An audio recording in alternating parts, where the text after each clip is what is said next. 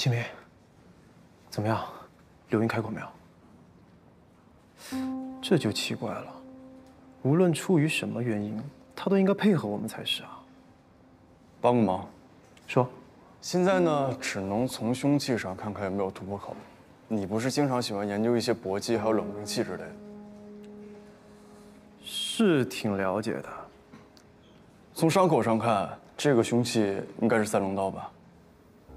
确实是三棱刀，可三棱刀的种类有很多啊。所以想请你帮我辨别一下，这个是哪一种？哎呀，我又不是法医，没法从伤口上推断出凶器是什么。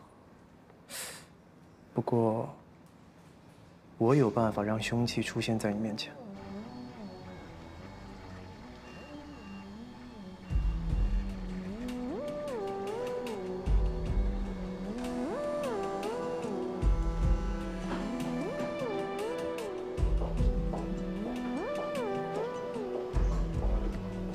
主任，我们办公室终于有钱升级硬件了。你们部门哪有钱整这玩意儿？昨晚临时升级，林涛从家里带来了这台3D 打印机。我和他呀，就睡了3个小时，忙了一晚上，就为了做那个游戏建模。游戏建模？哎，这看上去像陈少东的伤处啊。所以啊，我们等于做了一个凶器的模子。这台3D 打印机可以完美的还原凶器啊。厉害啊！我们按照真实尸检的照片，在电脑中做3D 建模，这可以说是丝毫不差吧。伤口的空隙呢，就是这个刀子的形状。好了。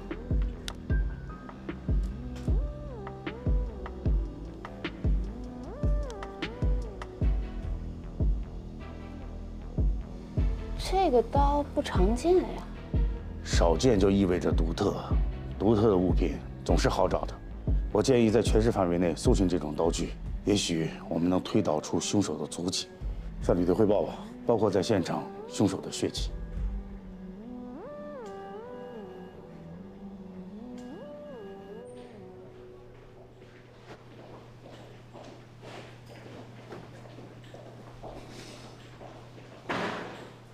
李队呢？配合经侦部门调查云享微店去了。来，过来看看。柳云的生意出大问题了。各位老铁们，我是小张，我们现在在云享微店总部，他现在遭数十人围堵。你们注意看这些评论，是吧？哎，警察跟群众推搡起来了。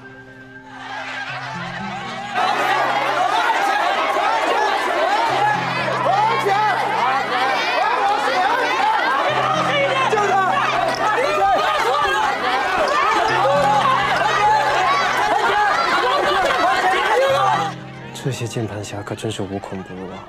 都什么局面，还在这胡说八道的？哎，柳云跟张雅欣曾在市高中就读。解铃还须系铃人。柳云不说，我们就让他说，破了案自然能堵住这些键盘侠的嘴了。现在这个张华虽然有嫌疑啊，但是这个现场同时有盗窃的情况。也不排除是这个云享微店的受害者行的凶，反正现在咱们不用着急，李队不是去查了吗？应该很快就能查出来可疑人员。不能让李队一个人战斗，必须赶紧把案件调查清楚。你瞅啥呀？李队不是让你主持大局吗？快布置一下呀！好，这样吧，赵副队，麻烦你先拉开网找张华。是，我和环环负责摸柳云的底。特别是跟张华和张雅熙的关系上，至于凶器这一块，只好麻烦法医部门了。这样我们2条腿走路，最终会合2为1的。老板，哎，跟您问点事儿。这个人您见过吗？哦，我不认识。那这种刀您这有卖吗？这种刀并不常见的。确实，这种刀本来属于人工杀猪放血的。几年前这种刀的销量很好，这刀能干粗活，也能做细活，现在都是专业的人在玩了。总不能全都是屠宰场的人买吧？还有一些户外生存的体验者或者刀具爱好者爱玩这种刀具。就如果普通人操作的话，能够弄出这种平整又细小的创口，你觉得难度大吗？这个也有可能。那在你们这儿购买这种刀具的，应该都有登记吧？这个肯定，我们会定时送到派出所的。这属于管制刀具，一般人买不了。老板，哎，麻烦你一下，把在你们这儿买过这种管制道具的人的身份信息给我提供一下。好嘞，您稍等。哎，是不是想到什么了？我们得回去一趟。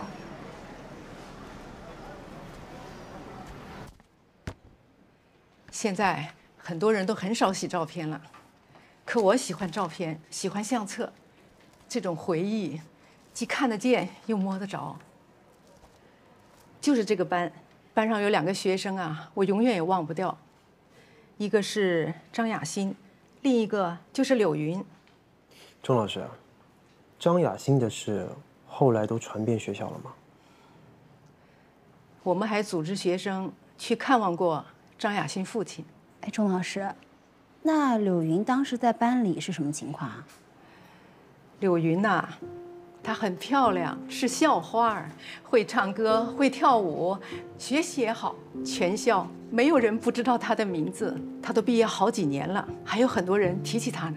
她是天生的明星，能成功理所当然。那柳云和张雅欣的关系怎么样？在张雅欣成为星星知我心之前，柳云是唯一和她说话的女生。哎，张雅欣来了，张雅欣来了。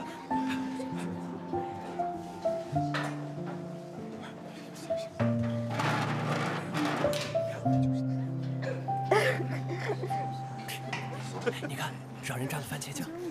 这个拆饭吧。雅欣，纸巾。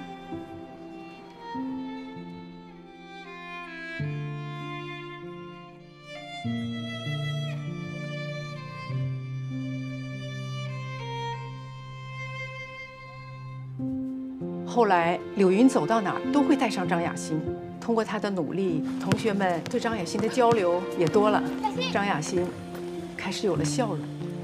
柳云是我见过的最善良的女孩，她长得美，心也美。除了张雅欣之外，柳云还有没有别的朋友？还有月月。柳云从小就是那样的女人，完美、善良，照顾弱势群体。她希望所有人都看到她的好。钟老师说，你们之间是闺蜜呀？我们只是高中时候的朋友。她从来都不缺闺蜜的。每到一个新的环境，她就会换一拨人，和以前的人呢就断绝了联系。看来你对她的评价不是很高啊。我太了解她了，她对别人好，只是想得到更多的赞美。她享受这种感觉。如果有人抢了她的风头，她就会暴露本性的。什么本性？嫉妒和冷血。听说咱们班出了一个网红，哎，那个张雅欣，我看她在微博上发了很多关于她的自拍。同学们都商量着要去看张雅欣，要不要一起去？我晚上还要上钢琴课。自从张雅欣变成星星知我心后，她的人气可是嗖嗖窜呢。网红的只是昙花一现，你和她关系这么好，没准你也会被她带火哟。我不想火。听说前2天有记者来咱们班采访，问张雅欣的事情。你怎么老问别人的事情？你太闲了吧？后来他上课总玩手机，我以为他是在默默地关注张雅欣。黄甫。2个月后，网上爆出了张雅欣和黄甫的聊天记录，我才知道柳云做了什么。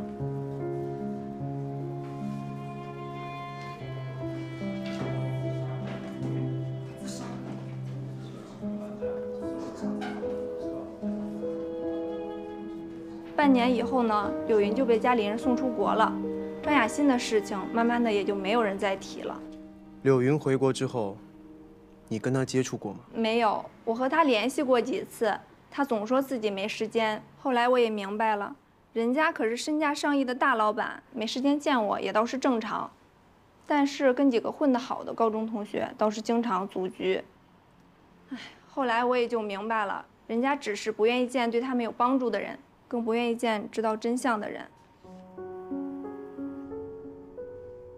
我们一直认为这2个刀口是同一个凶器造成的，那必定也是同一个人造成的。伤口的深浅，还有刺入的角度，我们也认为是在搏斗过程中造成的。没错。那既然普通人也能刺出这样的伤口，那有没有可能是2个不同的人分别刺向了沈晓东？你的意思是，张华可能是有帮手的？还不能确定，不过目前没有依据可以排除。是。2位，水果刀以及受害者家1楼血迹经过 DNA 检验，证明包含张华的血液。这是报告。那证据确凿了。那也就是说，张华也受伤了。可如果只是以报复为目的，张华怎么可能会盗窃柳云家？这和之前几个案子的情况太不一样了，这肯定不对劲。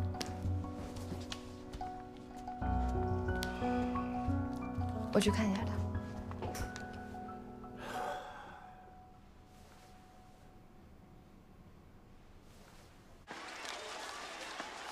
家中失窃，柳云夫妇遇袭，行凶者究竟是不是云享微店受害者一员呢？这要等警方的答案。但据知情人透露，柳云夫妇平日生活铺张奢侈，长期挪用公司款项进行个人消费，已涉嫌违法。云享微店的前路一片暗淡，柳云是否会承担责任，我们拭目以待。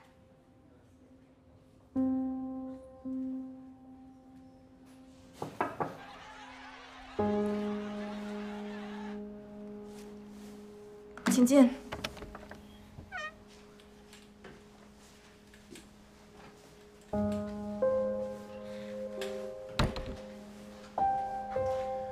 我们是市刑警队的，我叫林涛。该说的我都已经说过了，我累了，需要休息。我们跟钟老师、月月都聊过了，这份谈话记录上记录着当年你跟张雅欣的状况。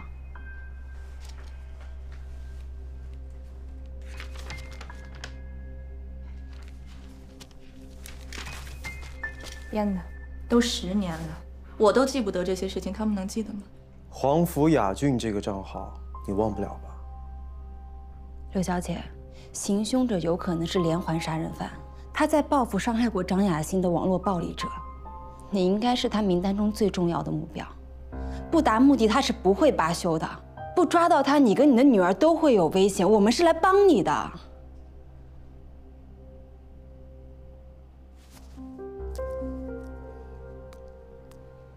在家在吗？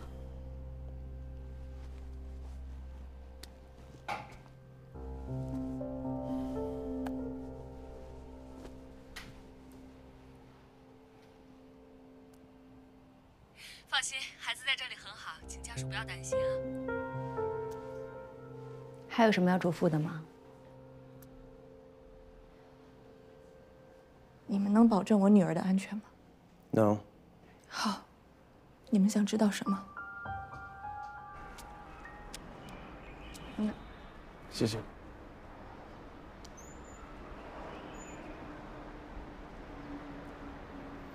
是不是有一种失落感？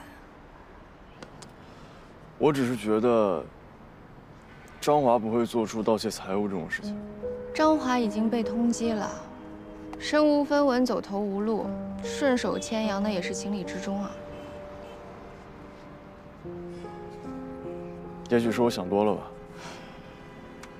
你追寻一个目标太久了，倾注了大量的心力，现在锁定凶手是张华，这么轻松，你反倒不适应。没事的，会好起来的。我就是觉得，这一切都太顺利。遇到的沟沟坎坎多了，偶尔顺利一次，反倒不踏实了。柳云一直没有说明那天晚上的情况，这是为什么？仅仅因为张华是凶手吗？还是说因为他不想当年网络霸凌张雅欣的事情被扒出来？我觉得应该是另有隐情。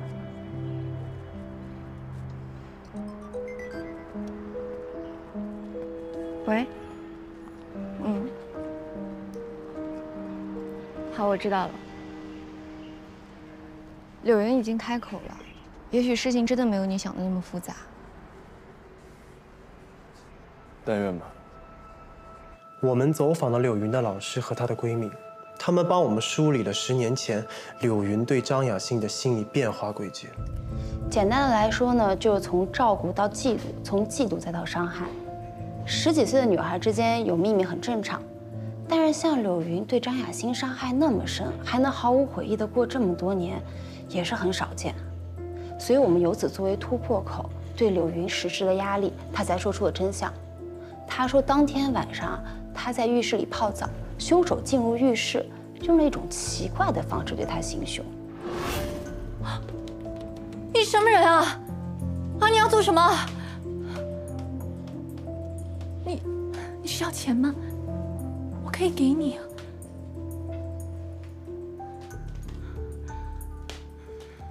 你误会了，我是来跟你讨一笔债的。是不是云想微店的项目啊？你相信我，我不是故意骗你们钱的，我已经在解决了。你给我点时间。我的问题，钱解决不了。你要什么呀？我可以给你。你的命。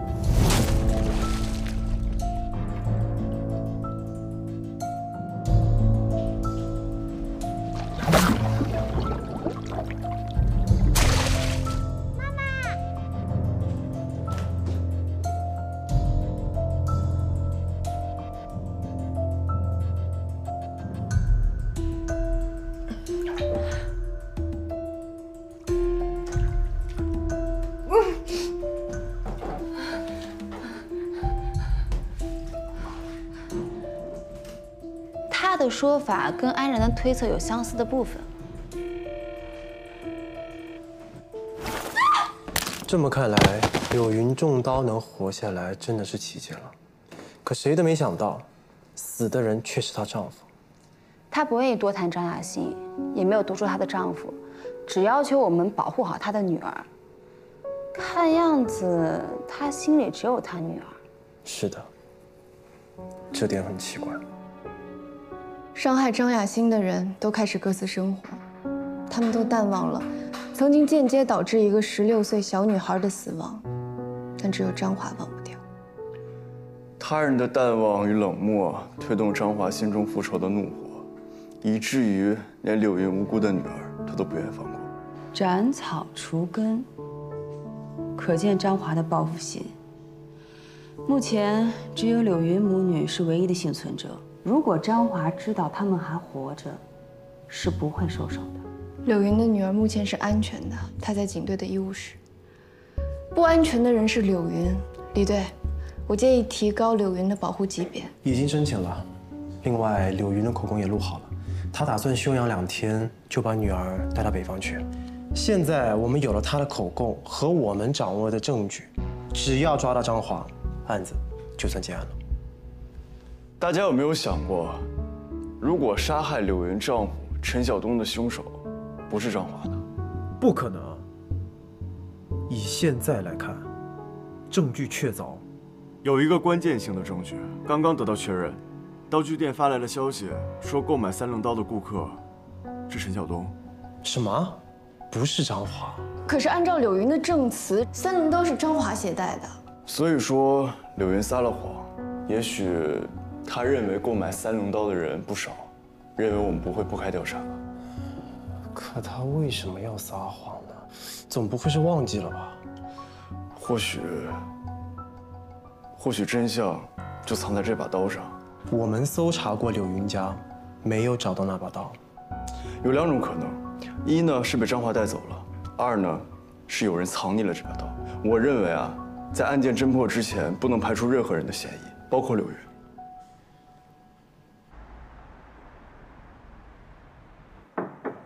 李副总，哎，不好意思啊，让2位警官久等了。出了这么大的事儿，小东又不在了，简直就是一团乱麻。他的案子有进展了吗？我们今天来就是向您了解情况，因为听说您是他多年好友，又一起创业，那想必您对他应该有不少了解吧？哎，我们是一起留学的同学，算算认识也快10年了。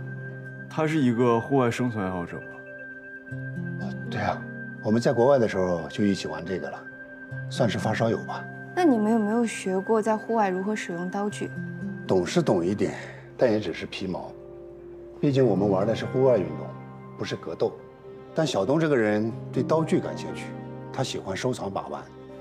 这种刀他有吗？3棱刀，他的最爱，每次出去玩户外他都带着。他就是喜欢这把刀的造型。哦，对了，他出事的当天也去参加了户外运动。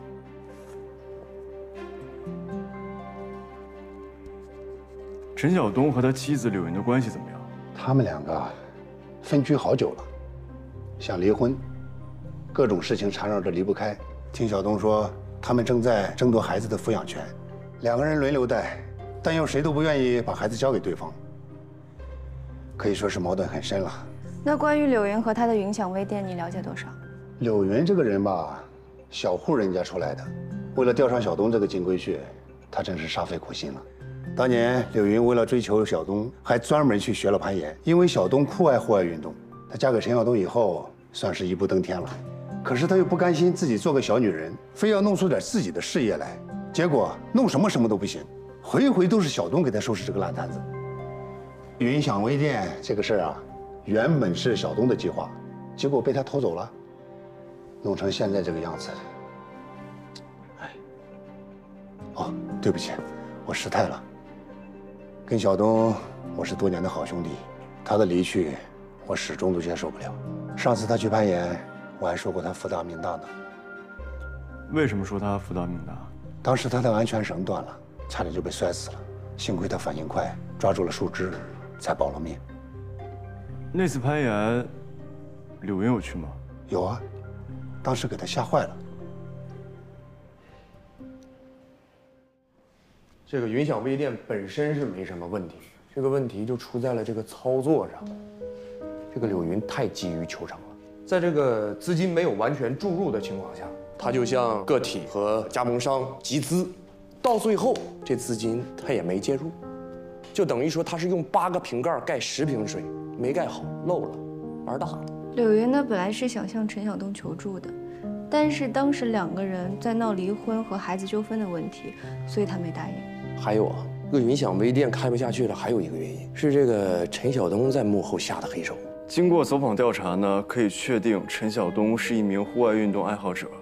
案发当天呢，他有参加户外运动，并且携带了3棱刀。柳云当初为了接近他，也参与过户外运动这个圈子。你到底想说什么？我怎么越听越糊涂啊？我相信张华是被反杀了，至于他现在是不是还活着，这并不好判断。出手的人是陈晓东，这也就可以解释那些喷溅的血迹是怎么回事。所以那是张华受伤时喷出来的。那陈晓东是谁杀的？你不是一向都喜欢大胆的假设吗？陈晓东、张华、柳云，这也太离谱了吧！但这只是猜测，没有证词，也没有证据。饿不饿？要不要去吃点东西？我跟你说，我有时候想想都后怕。我们一直找的凶手，原来一直就在我们身边，吓死人了。抛开别的不说，他烧的菜确实是不错。那我做的饭就不好吃吗？迄今为止，你除了煮面也没做过别的。那还不是因为你自己喜欢吃面？那还不是因为你想多见我几面？你怎么知道的？哎呀，那我以后学着做别的菜就好了。我们那么忙，干我们这行的哪有时间研究别的菜谱啊？我跟你说，如果张雅欣没死的话，老张是个很恋家的人，烧的一手好菜。如果老张没死的话，难道他会在那儿吗？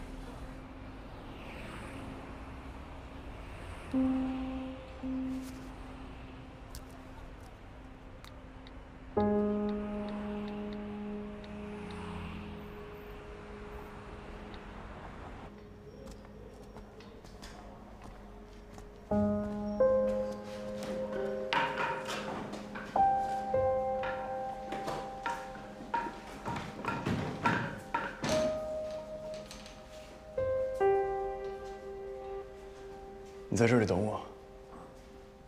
不行，我必须得跟你一起上去。我是说他有可能在这儿，不代表他一定在这儿，你不用担心。那也不行。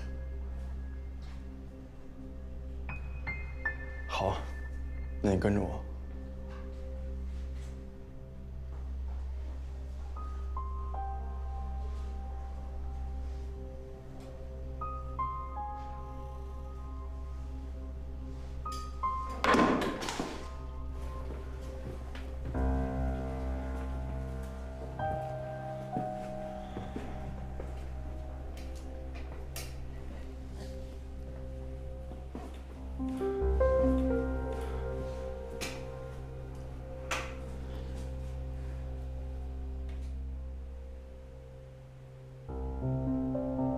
安法医、小秦法医都来了，还是你们两个聪明，知道在这儿能找到我。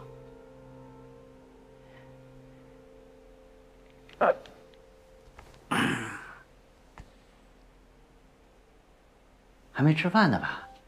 要不先吃点东西，我简单弄2个菜，别嫌弃啊。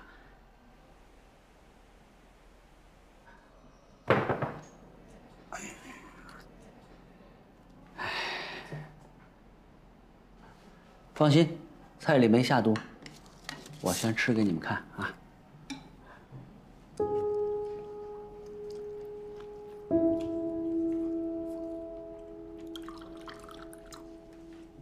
祝2位警官事业有成，爱情顺利。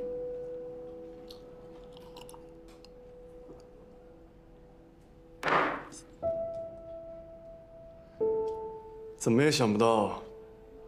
有一天会和杀害我母亲的凶手坐在一起。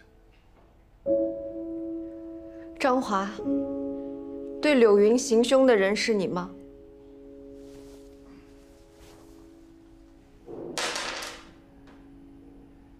要不是她老公突然冒出来，我就得手了。你的伤是不是被3棱刀伤的？ 那把刀在你手上吗？他捅了我1刀，我把刀抢过来，又捅了他1刀。你觉得我伤得这么重，还有心思跟他抢刀玩吗？能活着逃出来，就已经是我女儿在天上保佑了。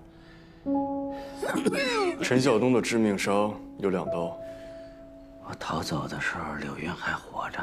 你们以为柳云是个什么好东西吗？ 10年前，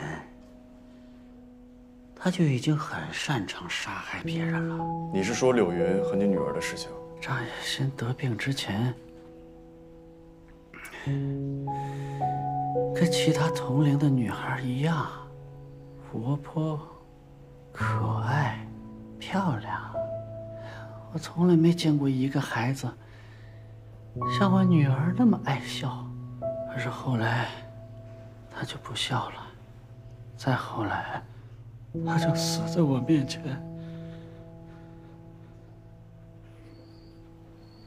我在我女儿的遗物里找到了这个本子。我女儿是被网络的谩骂、侮辱逼死的，那些最伤害她的话、最伤害她的人，她都记在这个本上。 女儿的心愿，当爹的得帮她了了。我觉得这是天经地义的事儿。我经常梦见她的脸，她永远是16岁，有时候笑，有时候哭，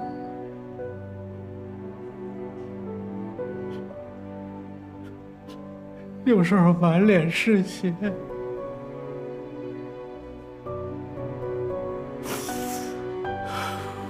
我每次醒过来都泪流满面。我不断地提醒自己，我活着的唯一理由就是惩罚这些凶手。你用私刑惩罚别人，这是犯法，你知道吗？一个父亲该做的必须做，我不能再让我女儿的悲剧再发生，我必须阻止他们继续作恶。那我母亲呢？我母亲又做错了什么？郝之云是造成我女儿跳楼的始作俑者。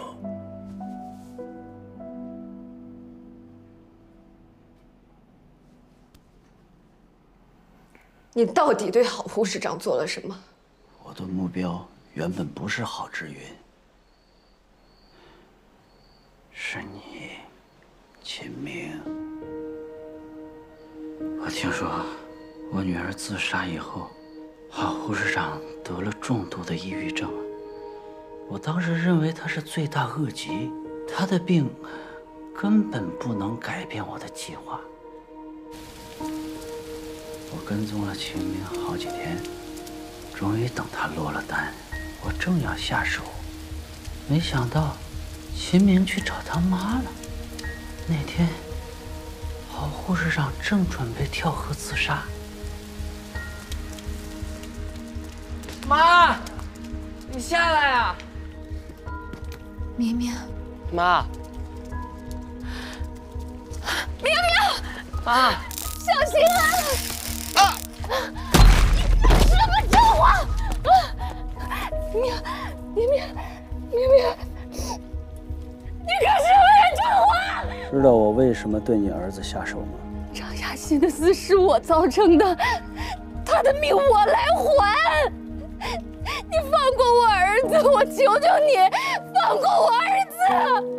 我女儿死了，但是没人为她的死负责，也没人为她的死付出任何代价，这不公平。我女儿不能白白冤死吧？郝护士长，你刚才也说了，我女儿的死与你有关，所以杀了你理所当然。你可以杀了我，放过我儿子。我还没说完，我杀了你很简单，但我并不是穷凶极恶的杀人凶手，我只想给我女儿讨回公道。杀你不是我的目的，我的目的是让你体会我的痛苦。这世上有一种痛比死还难受，那些没有经历过丧子之痛的人根本无法理解。你我都是为人父母的人，我的痛你也该体会体会。当然，还有那些网络暴民，我也不会让他们死得那么容易。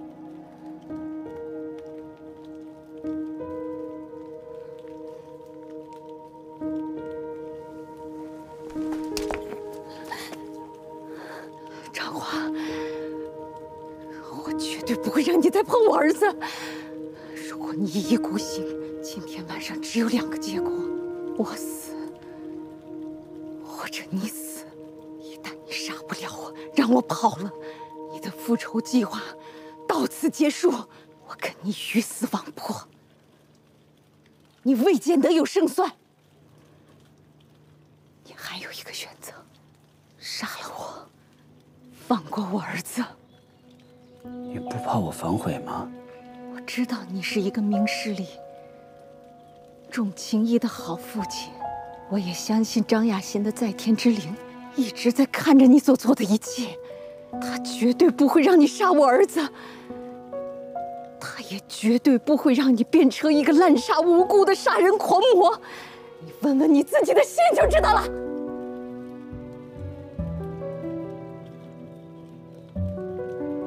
你死之后，我会把你扔到河里，把你伪装成溺水自杀。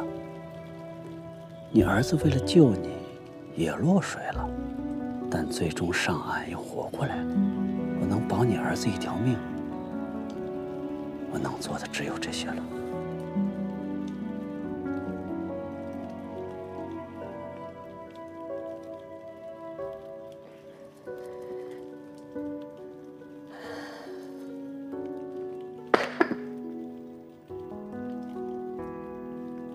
程强，你真的信我吗？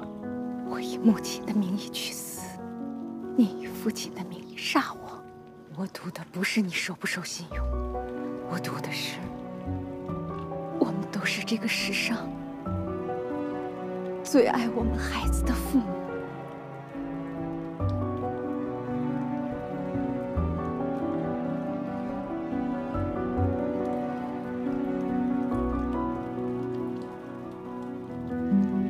准备好了吗？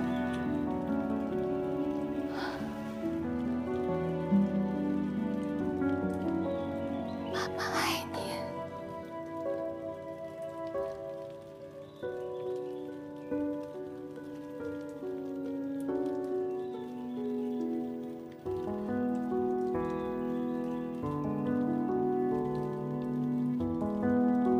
动手吧。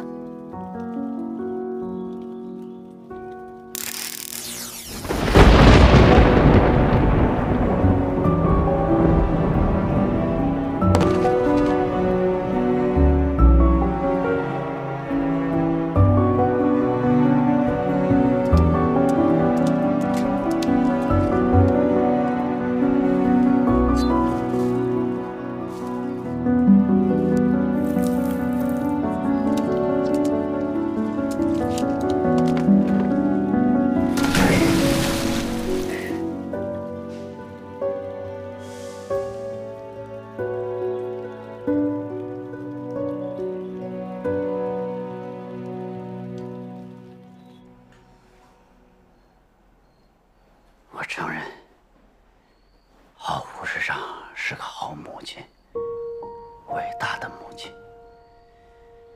但是这不能抵她的罪。我妈妈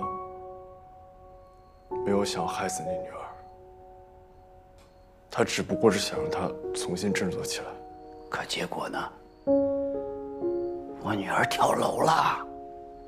她那么小，她本来就已经被癌症折磨的皮包骨头了，她都那样了，他们还不放过她，用那么强的电流电她。那些自诩善良的医生还不让她安宁。这段视频你应该没有看过吧？我们的小美女太好看啦！成功耶！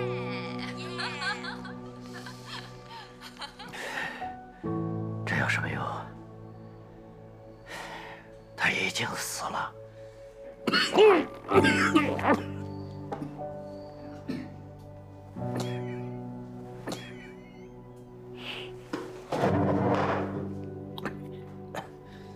这一刀太深了，我活不了了。可惜没把刘云杀了。你们很想知道那天晚上究竟发生了什么吗？恐怕你们永远也不会知道。你先别说话，保存体力，叫救护车。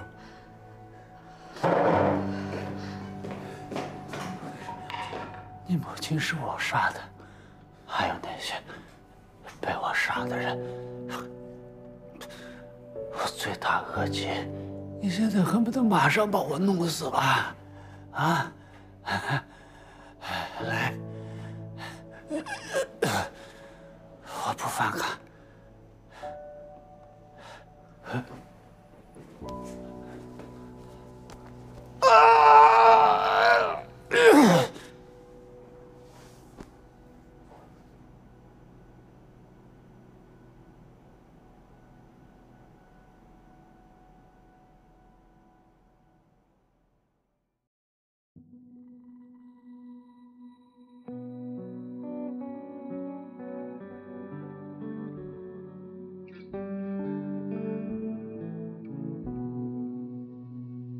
见了线的木偶，是谁在控制？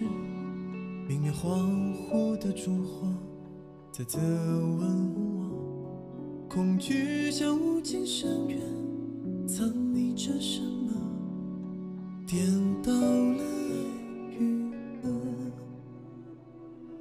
被遗忘的故事，封尘的日子，时光像是琥珀。在等待我倒影中的世界，欣赏得见，爱怎么会不见？残酷的真相在眨眼之间，谁戴着面具卖力表演？悲伤的真相在呼吸之间，放肆的嘲笑我，愤怒的真相在黑白之间，无声的庄严，谁在用灵魂悼念？模糊了爱与恨的边缘。And this love doesn't always move in a straight line. One day we hate each other, but the next we doing fine. And the cruel truth, in the blink of an eye, for you to move on, gotta leave me here behind with these memories, golden like a treasury. Wish that we could blow a time out like a referee, but we can't. I know we had a plan, supposed to be together forever, but in the end, but in the end.